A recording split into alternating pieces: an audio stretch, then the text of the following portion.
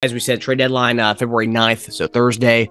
We'll get a new rotation piece. So some things on this. Furkan Korkmaz demanded a trade, and Matisse Thybulle is demanding a lot of trade interest from teams all over. But apparently we are linked to certain players, and all these players are over 6'9". So we're looking at guys who can be a nice little backup to Embiid or even play alongside him. And the players are Jared Vanderbilt, Naz Reid, and two former 76ers, one that Teja mentioned, and Andre Drummond, and then Nerlens Noel, a process guy. And a fun nugget about that is our G League team just traded for Jahlil Okafor. And if we were somehow to trade for Nerlens Noel, we'd have Noel, Ja, and Embiid on the same team. Some three of the process guys on the team together. It'd be cool, especially if we won the championship, to have three of the process guys on the team. But my question to you guys is, do you think we make a specific move? And what kind of player should we go after? And any of the players that I named, does any of those guys ring of interest for you? I mean, we spoke about the center position. I guess, those guys fit from a standpoint of rebounding, some activity, motor defensively with Nerlens. So it's that I think we've addressed. Jared Vanderbilt, good size. He's a wing though. He's not someone that I think could play behind Joel. Who am I missing? Who's the fourth guy? Naz Reid. Naz Reid is interesting because Naz Reid can score and shoot a three. Yeah. I think out of all the guys that we mentioned, besides DeMarcus Cousins, he's the one guy that can score it and can't shoot it. He's the best offensive player of that bunch. So he could be a guy that you could probably put a minute, play beside him a minute or two. Yeah, I mean, he's good athlete, decent athlete. I mean, he'll flush it on you. So he's an interesting guy. I can say that one right there kind of depends on what you give up. So I would be interested to see how that will look. And he's young too. Mm-hmm. I don't think we make any significant moves. I think most big Sixers Twitter accounts think we'll just make a move to duck the tax. Other accounts think we should say screw the tax, go all in because we're close. We're close to this thing, and you might not get this close in a long time. Go all in right now and say screw it all. Do you think we're close enough to ring to justify spending those tax dollars? On the rotational player? Yeah, just shoring up whatever, Yeah, I mean, I think if it's a guy that's favorable contract and he's a guy that's a rotation player, consistent rotation player. I don't think you just make a trade just to make a trade, and for a guy you just be like, oh, we don't know. But I just don't know how are you going to go get a rotational player without giving up a rotational player? That's my question. Is like what kind of move are you going to make? Because I think if we're going to trade Tobias for say Tobias, is Tobias in the last year of his deal, where he has one more year left? One more year. A lot of these, his name would be coming up a lot more. I kind of figured that. A lot of these moves are like probably lateral moves, and that's what I'm saying. Like, do you get a lateral move? And Maury talked about that recently. He said, our rotation is so tight right now that is anyone we get really going to crack our rotation at this point? Yeah, that's what I'm saying. Like, you're not going to crack the rotation unless you're giving up a rotational guy. Like, I just don't.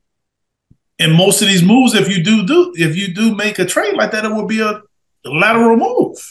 I do I'm a big, and I know most Sixer Twitter is the same way. I'm a big Vanderbilt guy because I think he can play some small ball five against some small fives. I could see Vanderbilt playing against a Claxton. I think he'd be fine with that because he's 6'9". But I think he could also play wing minutes if we got rid of a Thybulle. Then he could guard a Jaylen Brown or a Tatum for a little while if we need him to. And you're not playing PJ then. I think you could stagger him a bit, either have PJ or Vanderbilt on one of those two guys. So in some ways, you think he's better, but that's a lateral move to me then. But at least it's a guy who can play two different things that I think we need. I think when it comes down to wing, who can guard big scoring wing. I don't think he can play center like that, though. You don't think what? I don't think he can play center like that. Even against small fives? You think he's too small for Nick Claxton? What? He's not small. No, I'm saying you think he just gave us 25 and 10 with Joel. You mean Claxton? Yes. Yeah, but what is he, 6'10"? They're about the same. I mean, they're about an inch apart. He's not like towering over Vanderbilt. You know what I mean? I don't know how tall he is. I'm just saying, like, he just gave us that with what we have now. So, I mean, now we're going to put a smaller guy on it? That's because Joel was more worried about offense. Oh, okay. Well, all right. Just saying. Like, if you look at... He's 6'11". Yeah, okay. So that was a game. That was the offensive game of his life. And he's long, though, but I'm just saying, if you look at the top 4 teams outside of us, they all have bigs and active bigs. Yeah. So that's what you and the number 1 seed in the West has a big. Yeah, but Montrezl Harrell's our backup 5 right now. What's he, like 6'7"? No, I'm just saying, but he's a center. He's a very undersized center, but yeah, he plays that way. He's a center. Because he can't guard a wing. You said we wouldn't have Montrezl go to the wing.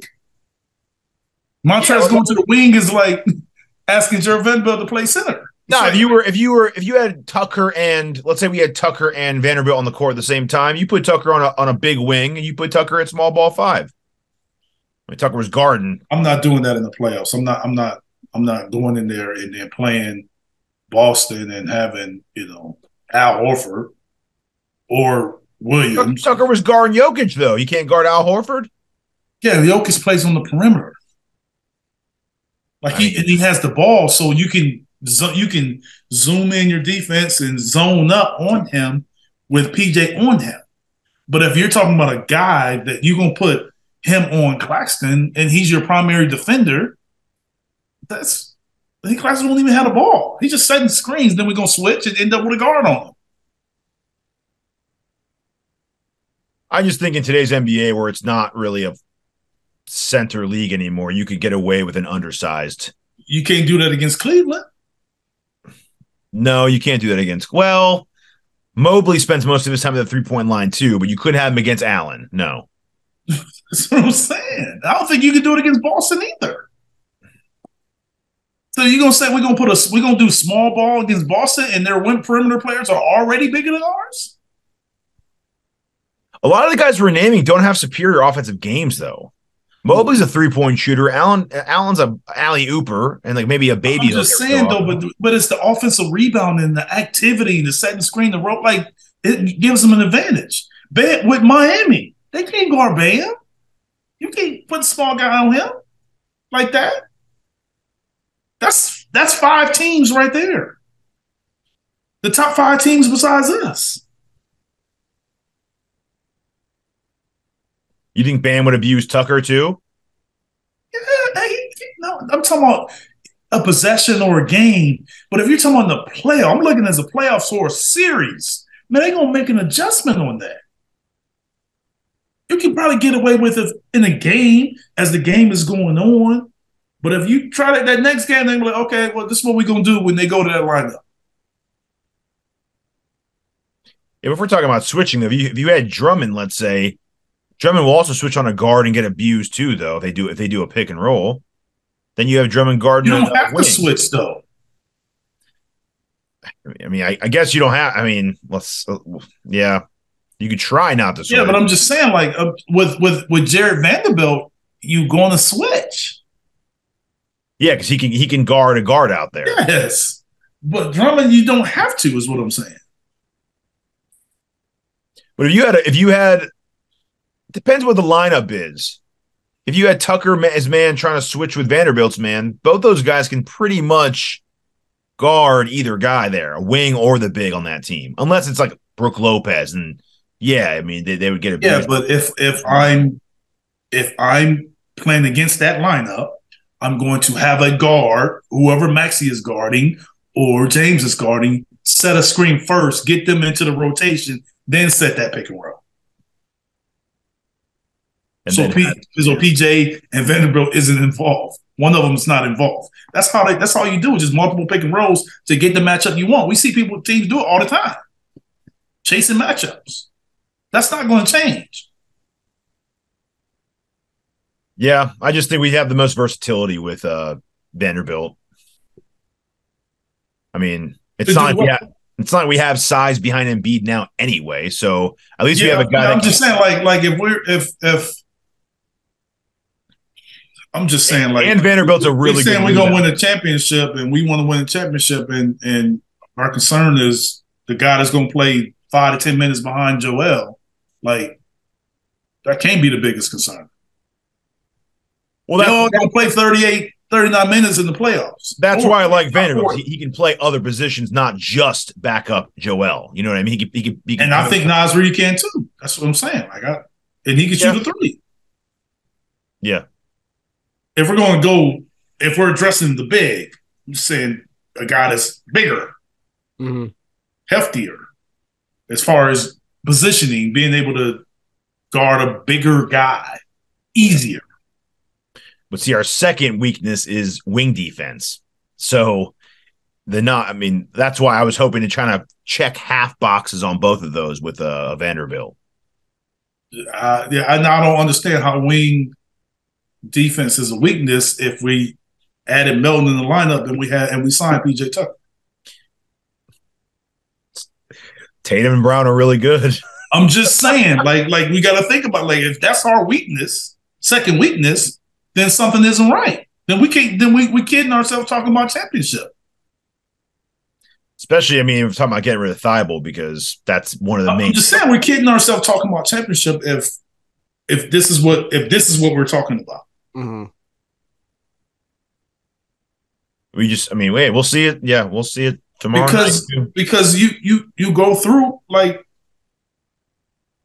we're gonna have to play Boston, Brooklyn, Milwaukee, Cleveland, Miami. Most likely we're going to have to play, out of those 5, at least minimum 2 of them and possibly 3 of them. Some of the best wings in the league. Yeah. Durant, Tatum. You're going to have to see somebody. Yeah. Yeah. You also got to factor in the fact that, we've multiple playoffs we've had where Embiid has missed a game or two, and we were scared by, the fact that we had to start DeAndre Jordan last year. We had the rotation of Paul Reed.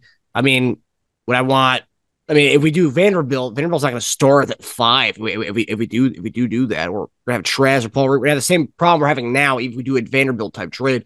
Whereas I think a Drummond or Naz Reid would actually solidify that if, God forbid, that were to happen, if we had to miss Embiid in the playoffs at some point. Yeah, but the year we had Dwight Howard, even when Embiid was out, we weren't even starting Dwight Howard. We kept him in his 6-man role. We had Tony Bradley, correct? That was another actual big, not a Vanderbilt type. No, I know, but Dwight was Embiid's main backup, so it's not like he moved up and started instead of him. He still got probably more minutes than Bradley did, even though he didn't start. And I think that goes by matchup, too. I think Vanderbilt goes by matchup. I don't think you start him against Brook Lopez. But there aren't that many dominating bigs anymore. I mean, Embiid is... Well, it's not dominating from the standpoint of how we envision old bigs dominating. It's dominating bigs, but they dominate in different ways. Yeah. Because you can't tell me the bigs in Brook Lopez is not dominated from the way they use him. And them boys in Cleveland are dominated from the way they're used. Robert Williams and Al Horford, and the way they're used.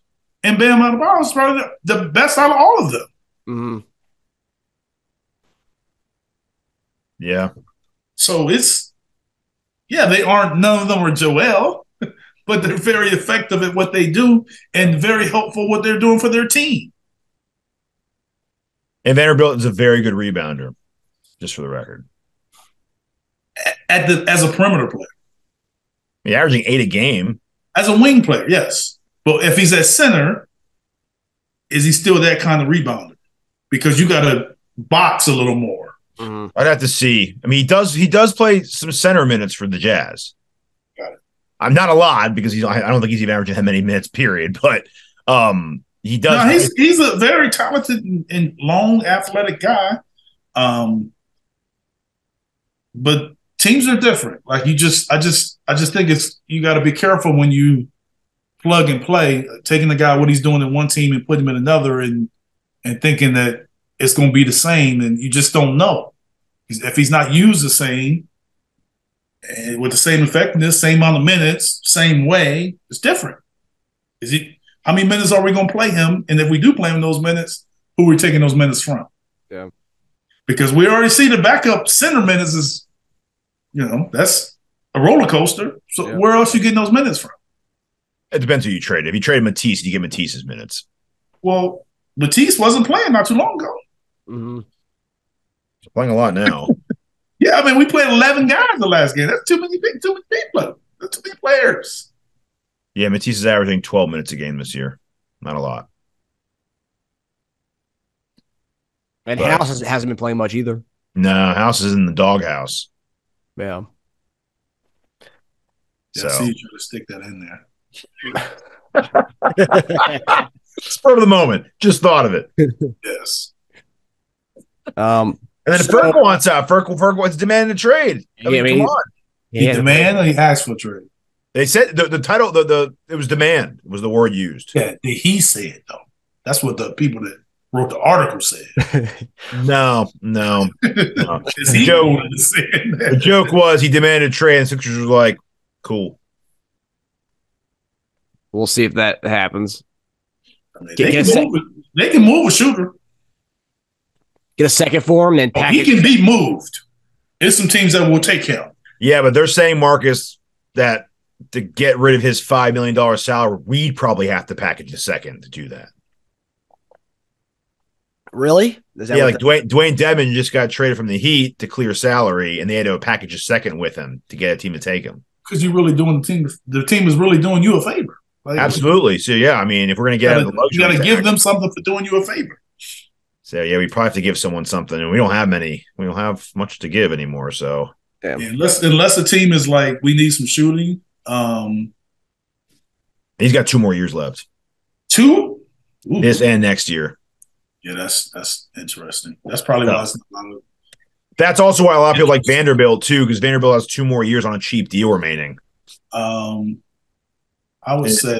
And Thybulle's basically gone, most likely. So if we're giving him away, at least we're getting 2 more years of a good, promising young wing. And if you move with Thybulle, you got to move him with Thybulle.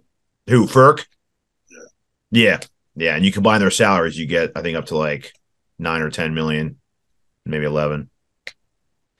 Yeah, it'll be interesting to see what we do.